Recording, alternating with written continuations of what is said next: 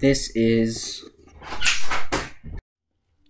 Wintergirls by Laurie Halse.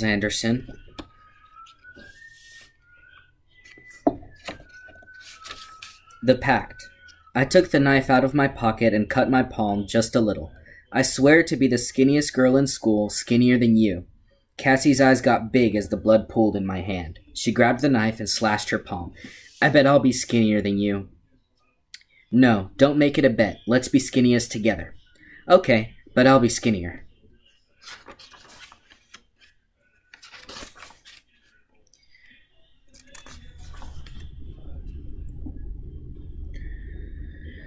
.00. So she tells me, the words dribbling out with the cranberry muffin crumbs, commas dunked in her coffee. She tells me in 4 sentences. No, 5. I can't let me hear this, but it's too late. The facts sneak in and stab me. When she gets to the worst part, body found in a motel room alone. My walls go up and my doors lock. I nod like I'm listening, like we're communicating, and she never knows the difference. It's not nice when girls die. 2.00. We didn't want you hearing it at school or on the news. Jennifer crams the last hunk of muffin into her mouth. Are you sure you're okay? I open the dishwasher and lean into the cloud of steam that floats out of it. I wish I could crawl in and curl up between a bowl and a plate. My stepmother, cross out. Jennifer could lock the door, twist the dial to scald and press on. The steam freezes when it touches my face. I'm fine, I lie. She reaches for the box of oatmeal raisin cookies on the table. This must feel awful. She rips off the cardboard ribbon. Worse than awful. Can you get me a clean container? I take a clear plastic box and lid out of the cupboard and hand it across the island to her. Where's Dad? He had a 10-year meeting. Who told you about Cassie? She crumbles the edges of the cookies before she puts them in the box to make it look like she baked instead of bought. Your mother called late last night with the news. She wants you to see Dr. Parker right away instead of waiting for your next appointment. What do you think? I ask. It's a good idea, she says. I'll see if she can fit you in this afternoon.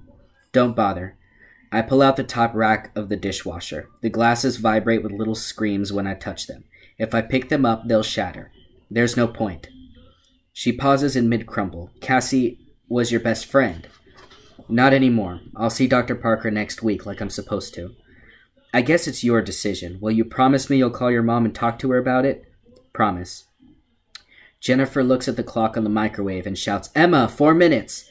My stepsister, crossed out. Emma doesn't answer. She's in the family room, hypnotized by the television and a bowl of blue cereal. Jennifer nibbles a cookie. I hate to speak ill of the dead, but I'm glad you didn't hang out with her anymore. I push the top rack back in and pull out the bottom. Why? Cassie was a mess. She could have taken you down with her. I reached for the steak knife hiding in the nest of spoons. The back handle is warm. As I pull it free, the blade slices the air, dividing the kitchen into slivers. There is Jennifer, packing store-bought cookies in a plastic tub for her daughter's class. There is Dad's empty chair, pretending he has no choice about these early meetings. There is the shadow of my mother, who prefers the phone because face-to-face takes too much time and usually ends in screaming. Here stands a girl clutching a knife. There is grease on the stove, blood in the air, and angry words piled in the corners. We are trained not to see it, not to see any of it. Body found in a motel room alone. Someone just ripped off my eyelids. Thank God you're stronger than she was. Jennifer drains her coffee mug and wipes the crumbs from the corners of her mouth. The knife slides into the butcher block with a whisper. Yeah. I reach for a plate, scrubbed free of blood and gristle. It weighs 10 pounds. She snaps the lid on the box of cookies. I have a late settlement appointment. Can you take Emma to soccer? Practice starts at 5. Which field? Richland Park. Out past the mall. Here. She hands the heavy mug to me. Her lipstick a bloody crescent on the rim. I set it on the counter and unload the plates one at a time, arms shaking. Emma comes into the kitchen and sets her cereal bowl, half filled with sky-colored milk, next to the sink. Did you remember the cookies? She asks her mother. Jennifer shakes the plastic container. We're late, honey. Get your stuff. Emma trudges toward her backpack, her sneaker laces flopping. She should still be sleeping, but my father's wife drives her to school early 4 mornings a week for violin lessons and conversational French. 3rd grade is not too young for enrichment, you know. Jennifer stands up. The fabric of her skirt is pulled so tight over her thighs the pockets gape open. She tries to smooth out the wrinkles. Don't let Emma con you into buying chips before practice. If she's hungry, she can have a fruit cup. Should I stick around and drive her home? She shakes her head. The Grants will do it. She takes her coat off the back of the chair, puts her arms in the sleeves, and starts to button up. Why don't you have one of the muffins? I bought oranges yesterday. Or you could have toast or frozen waffles. Because I can't let myself want them. Crossed out. Because I don't need a muffin. 410. I don't want an orange. 75. Or toast. 87. And waffles. 180 make me gag. I point to the empty bowl on the counter next to the huddle of pill bottles and the blueberry dazzle pops box. I'm having cereal. Her eyes dart to the cabinet where she had taped up my meal plan. It came with the discharge papers when I moved in 6 months ago. I took it down 3 months later on my 18th birthday. That's too small to be a full serving, she says carefully. I could eat the entire box, crossed out. I probably won't even fill the bowl. My stomach's upset. She opens her mouth again, hesitates. A sour puff of coffee-stained morning breath blows across the still kitchen and splashes into me.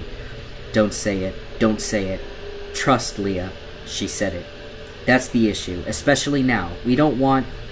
If I weren't so tired, I'd shove trust and issue down the garbage disposal and let it run all day. I pull a bigger bowl out of the dishwasher and put it on the counter. I am fine, okay? She blinks twice and finishes buttoning her coat. Okay, I understand. Tie your sneakers, Emma, and get in the car. Emma yawns. Hang on. I bend down and tie Emma's laces, double-knotted. I look up. I can't keep doing this, you know. You're way too old. She grins and kisses my forehead. Yes, you can, silly. As I stand up, Jennifer takes 2 awkward steps toward me. I wait. She is pale, round moth, dusted with eggshell foundation, armed for the day with her banker's briefcase, purse, and remote starter for the leased SUV. She flutters, nervous. I wait. This is where we should hug or kiss or pretend to. She ties the belt around her middle. Look, just keep moving today, okay? Try not to think about things too much. Right. Say goodbye to your sister, Emma, Jennifer prompts. Bye, Leah. Emma waves and gives me a small, berry-dazzle smile. The cereal is really good. You can finish the box if you want. 3.00. I pour too much cereal, 150, in the bowl, splash on the 2% milk, 125. Breakfast is the most important meal of the day. Breakfast will make me a champion. When I was a real girl with 2 parents in one house and no blades flashing, breakfast was granola topped with fresh strawberries, always eaten while reading a book propped up on the fruit bowl.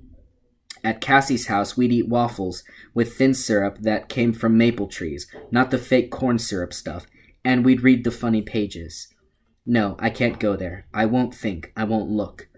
I won't pollute my insides with blueberry dazzle pops, or muffins, or scratchy shards of toast either.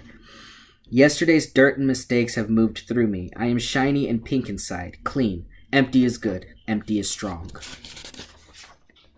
But I have to drive.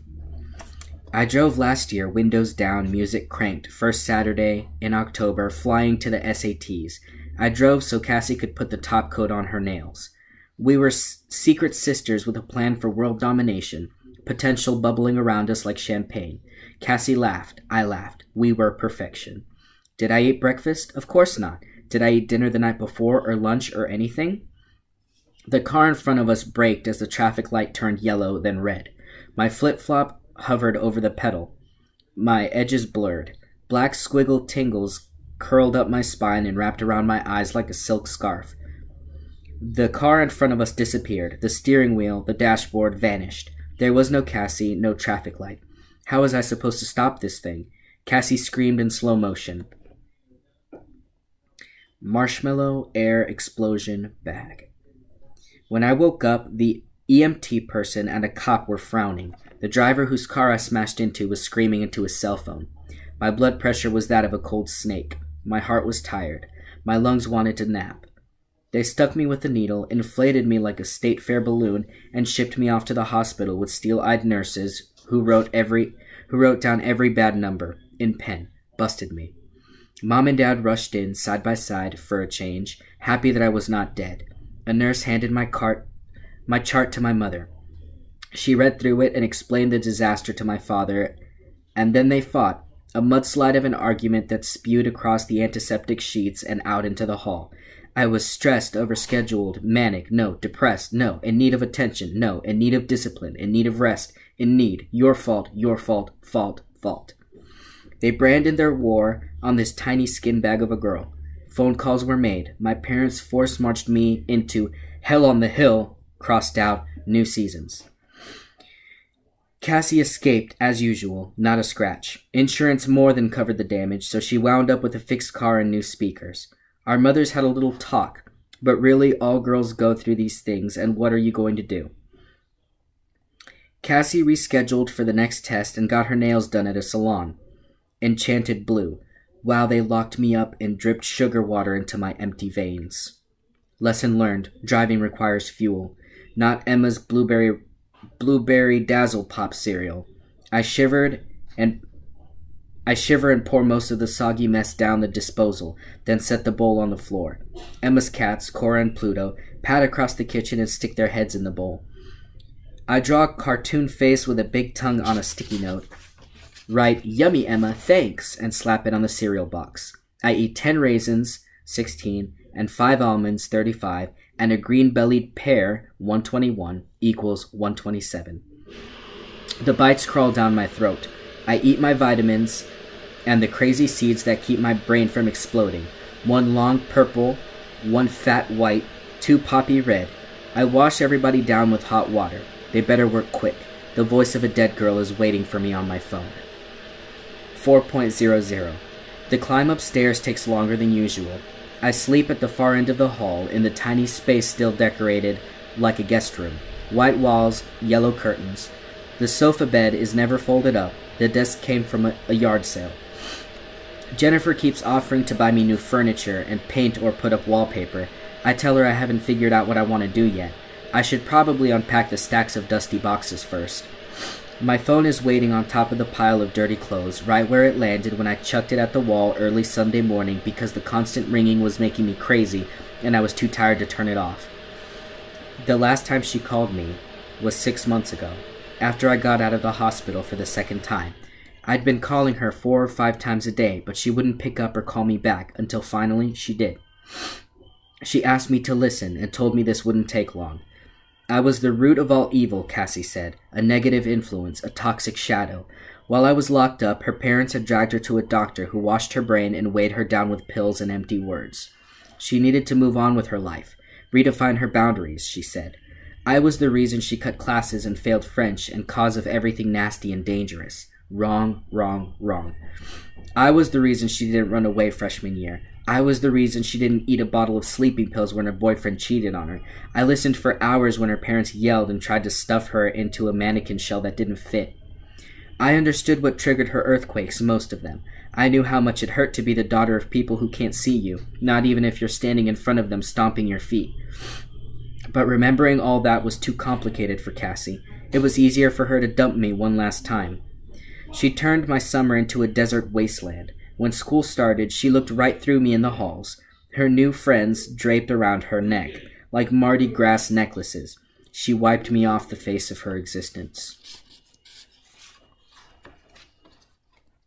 But something happened. In the dead time between Saturday night and Sunday morning, she called me.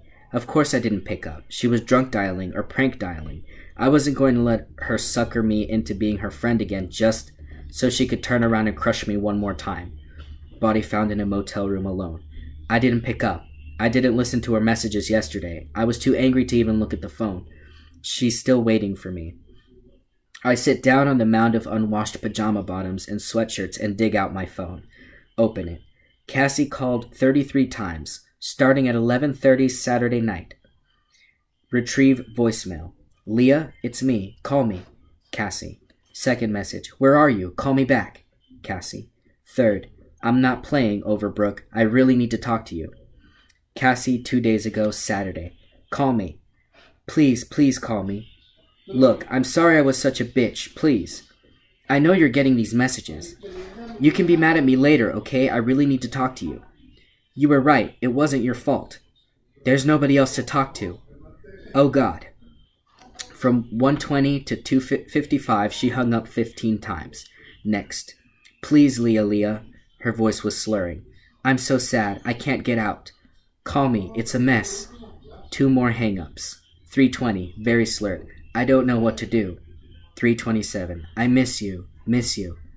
I bury the phone at the bottom of the pile and put on a heavier sweatshirt before I head to my car. Winter comes early in New Hampshire.